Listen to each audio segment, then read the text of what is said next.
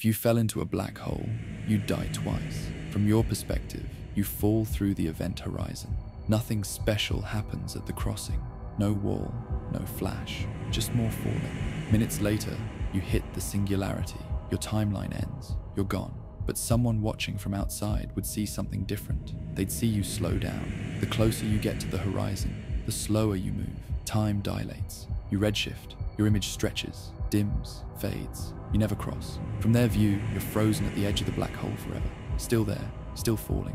For eternity, long after the stars burn out, long after the universe ends. Your image smeared across the event horizon, never quite gone. Both are true.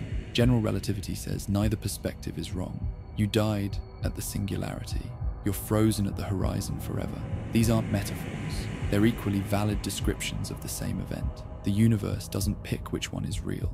So which version of you is the real one? The one that ended, or the one that never will?